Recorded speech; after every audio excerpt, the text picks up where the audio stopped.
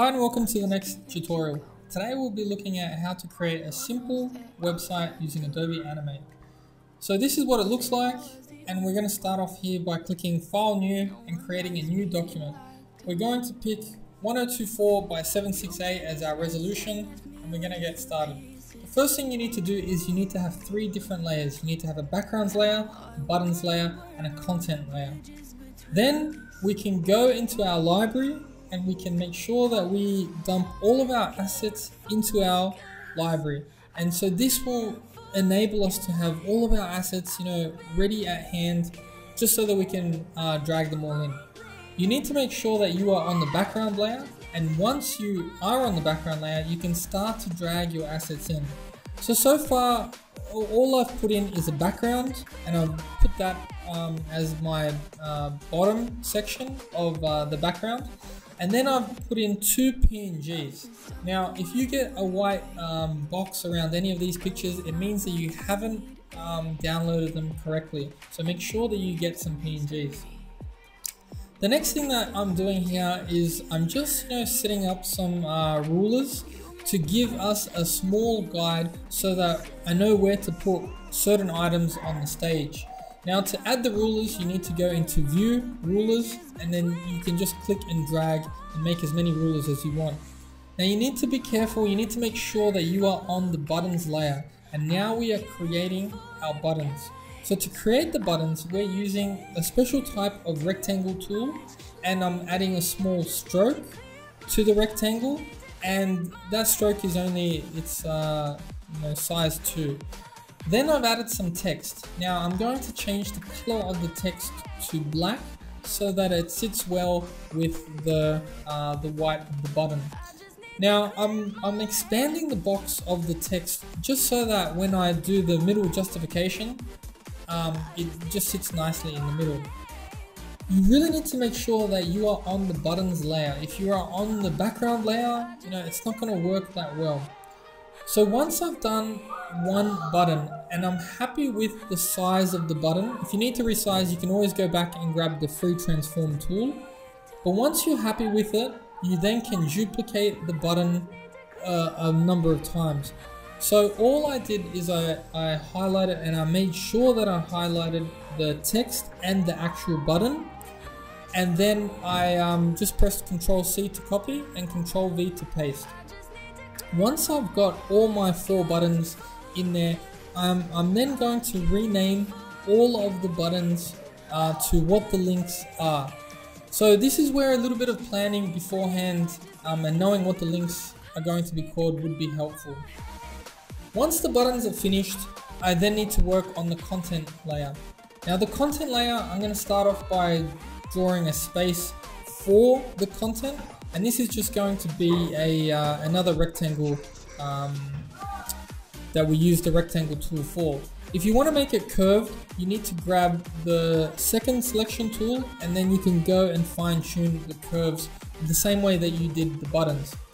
So I've just lowered the opacity of that white rectangle to something a little bit, not full opacity, so I've dropped it down a little bit so it looks a little bit see-through. I also added a stroke to it as well. I need to really make sure that I am on the content layer, because if you put things on the wrong layers, it's just not going to work. So the first thing I'm going to do is I'm going to grab some text which will act as the header for each of the small pages. I'm going to increase the font size, and I'm going to keep this consistent to all of my other pages. But I'm just working on the first page for now, because we have to do a few things with the frames and action strips and things like that. So I've now expanded the text to go the entire length of that frame. And so every time when I type, I make sure that middle justify is on, and that will always give me centered text to the size of that frame. I can always use my keyboard to press up and down to actually fine tune and move the text. So I just went back into my assets, into my library, and I just grabbed whatever picture I had, and I've also put that down into my onto my stage. Now, the next thing that you must do is you must add frames. So at different parts of the content area, you have to make sure that you are pressing insert blank keyframe. So this will occur at frames 10, 20 and 30. The background and the buttons layout will go all the way to frame 40, and all I did is I just pressed insert frame.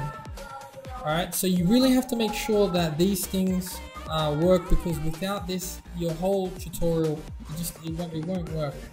So at every point on every set of new frames, like for example 20 or frame 30, I pressed and I held on my keyboard Shift, Control and V, and this will mean that I will paste in place. So I had to copy the white background from the first layer and then duplicate it 4 times for each of the frames 10, 20 and 30. And so now I'm just working on the gallery page, and I'm just inserting my assets in. If I need to fine tune any of the pictures, I can go into the properties and then I can actually type them. So it's always good to be consistent, to make sure that you are dealing with the right sizes so that things look consistent on your actual stage. So once I'm happy with that, I'm going to repeat the process again. I'm going to grab the header and the actual content frame, and I'm going to paste in place so that it looks like it's in the exact same spot as the rest of them. If you get this wrong, then everything is going to look like it's moving around and it's not going to really have a good look. So it's very easy to just drop and drag pictures in there. If you need to resize, you can always use the free transform tool. And once you are happy with all of the content items, we then have to work on the action script. So to create the action script, what you need to do is every one of those frames, so 10, 20, 30, alright, we need to put some code in. So we have to go to Windows, Actions, and we also have to open up our code snippets. The code snippets that we want to do is we want to look in the HTML5 canvas. The first code snippet is going to be stop at this frame. So if we preview this by pressing Control Enter, we would only have to stop at frame 1.